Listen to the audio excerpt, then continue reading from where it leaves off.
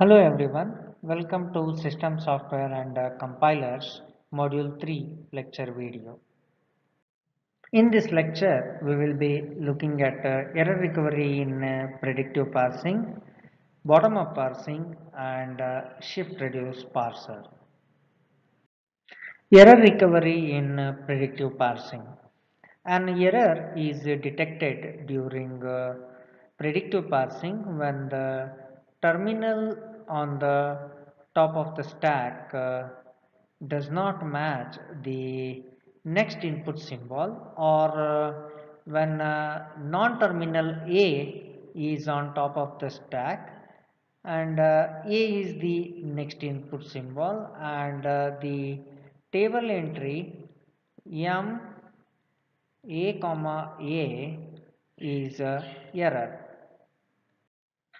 Panic mode error recovery is based on the idea of skipping symbols on the input until a token in a selected set of synchronizing tokens appears. Its effectiveness depends on the choice of synchronizing set. The sets should be chosen so that the parser recovers quickly from errors that are likely to occur in practice. Some heuristics are given. As a starting point, place all symbols in follow of A into the synchronizing set for non-terminal A. If we skip tokens until an element of follow of A is seen and pop A from stack, and it is likely that parsing can continue. It is not enough to use follow of A as the synchronizing set for the non-terminal A. For example, if semicolons terminate statements as in C, then keywords that begin statements may not appear in the follow set of the non-terminal representing expressions.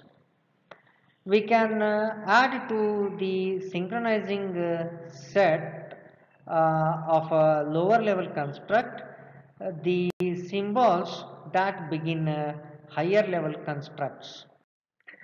If we add symbols in first of A to the synchronizing set for non-terminal A, then it may be possible to resume parsing according to A if a symbol in first of A appears in the input.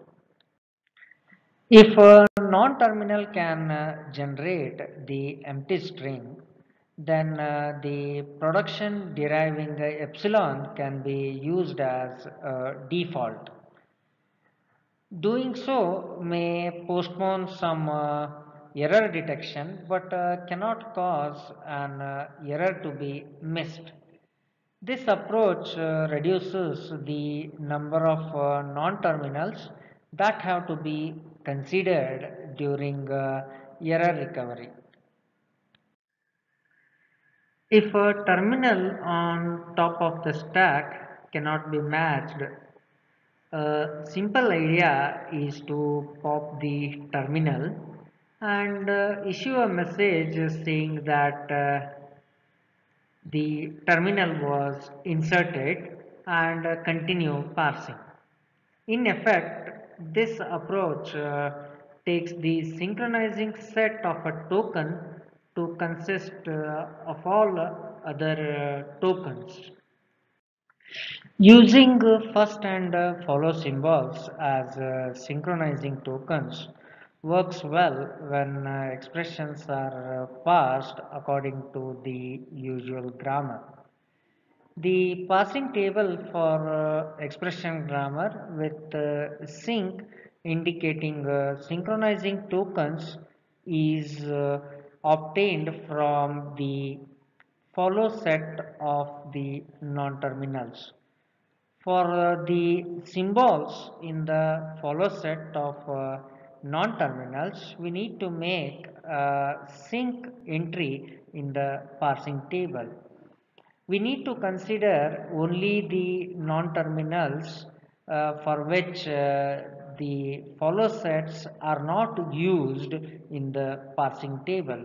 So in this example, the follow set symbols of the non-terminal E, T and F are not used.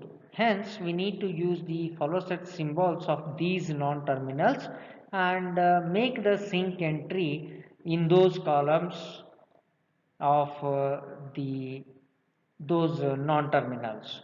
So, for the E, the follow set contains the closing parenthesis and dollar. So, we need to add a sync in the closing parenthesis and dollar. For T, we have to enter a sync in a plus, closing parenthesis and dollar. And for the non-terminal F, we need to make an entry sync in the plus, star and closing parenthesis and the dollar. The table is used as follows. If the parser looks up the entry m a comma a and finds that it is blank, then the input symbol a is skipped. If the entry in the table is sync, then the non-terminal on top of the stack is popped in an attempt to resume parsing. If a token on top of the stack does not match the input symbol, then pop the token from the stack. A bottom-up parse corresponds to the construction of a parse tree for an input string beginning at the leaves and working up towards the root. It is convenient to describe parsing as the process of building parse trees, although a front end may in fact carry out a translation directly without building an explicit tree. Let us write a sequence of trees that illustrates a bottom-up parse of the token stream id star id with respect to the expression grammar. So the expression grammar is E derives E plus T or T. T derives T star F or F. F derives parenthesized E or ID. So the sequence of trees are ID star ID. Then second tree will be F ID star ID. The third will be T star ID, F and ID. The fourth will be T star F. T derives F, F derives ID, this F derives ID. And then the next will be T derives T star F, T derives F, F derives ID, this F derives ID, and the last tree will be E derives T, T derives T star F, T derives F, F derives ID, F derives ID. Reductions. Bottom-up parsing is the process of reducing a string W to the start symbol of the grammar.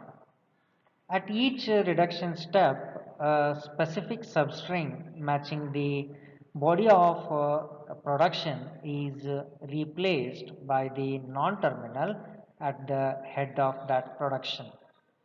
The key decisions during bottom-up parsing are about when to reduce and about what production to apply as the parse proceeds. By definition, a reduction is the reverse of a step in a derivation. The aim of bottom-up parsing is therefore to construct a derivation in reverse. Let us write a derivation that corresponds to the parse shown. So E derives, E derives T derives F, T star F derives T star ID derives T F star ID derives ID star ID. This derivation is in fact a rightmost derivation. The strings in this sequence are formed from the roots of all the subtrees. The sequence starts with the input string id star id. The first reduction reduces f star id by reducing the leftmost id to f. Using the production, f derives id. The second reduction produces t star id by reducing f to t. Now we have a choice between reducing the string t, which is the body of e derives t, and the string consisting of the second id, which is the body of f derives id. Rather than reduce t to e, the second id is reduced to t, resulting in the string t star f. This string then reduces to t. The parse completes with the reduction of t to the start symbol e. Handle pruning. Bottom-up parsing during left to right scan of the input constructs a rightmost derivation in reverse.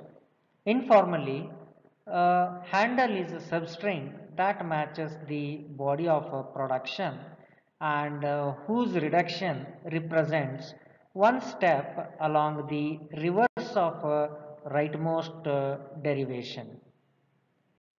For example, the handles during the parse of ID1 star ID2 according to the expression grammar are shown. Although T is the body of the production, E derives T, the symbol T is not a handle in the sentential form T star ID2. If T were indeed replaced by E, we would get the string E star ID2, E star ID2, which cannot be derived from the start symbol E. Thus, the leftmost substring that matches the body of some production need not be a handle. Rightmost derivation in reverse can be obtained by handle pruning. That is, we start with a string of terminals W to be parsed.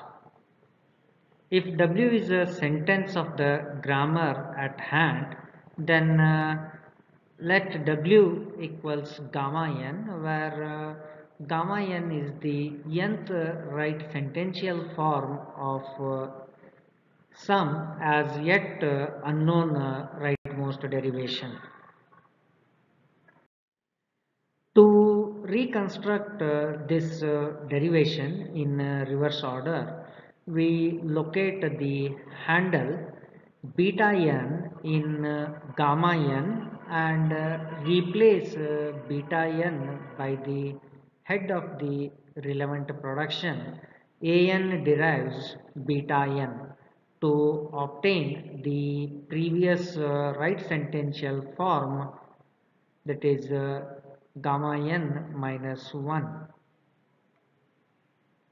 We then repeat this process, that is we locate the handle beta n minus 1 in gamma n minus 1 and reduce this handle to obtain the right sentential form gamma n minus 2. By continuing this process, we produce a right sentential form consisting only of the start symbol S. Then we halt and announce the successful completion of parsing. The reverse of the sequence of productions used in the reductions is a rightmost derivation for the input string. Shift reduce parsing is a form of bottom-up parsing in which stack holds grammar symbols and an input buffer holds the rest of the string to be parsed. We will see that the handle always appears at the top of the stack just before it is identified as the handle. During a left to right scan of the input string, the parser shifts 0 or more input symbols onto the stack until it is ready to reduce a string beta of grammar symbols on top of the stack. It then reduces beta to the head of the appropriate production. The parser repeats this cycle until it has detected an error or until the stack contains the start symbol and the input is empty. Upon entering this configuration, that is the stack is containing the start symbol of the grammar and the input is empty. At that configuration, the parser halts and announces the successful completion of parsing. The configurations of shift reduce parsers on the input ID1 star ID2 are shown. The primary operations in the shift reduce parsing are shift and reduce. There are actually four possible actions in a shift reduce parser. Those are shift, reduce, accept and error. Shift. It shifts the next input symbol onto the top of the stack. Reduce. The right end of the string to be reduced must be at the top of the stack. Locate the left end of the string within the stack and decide with what non-terminal to replace the string. Accept. It announces the successful parsing. Error. Discover a syntax error and call an error recovery routine. There are context-free grammars for which shift-reduce parsing cannot be used. Every shift-reduce parser for such a grammar can reach a configuration in which the parser, knowing the entire stack contents and next input symbol, cannot decide whether to shift or to reduce, that is a shift reduce conflict, or it cannot decide which of several reductions to make, that is a reduce conflict. Another common setting for conflicts occurs when we know we have a handle, but the stack contents and the next input symbol are insufficient to determine which production should be used in a reduction.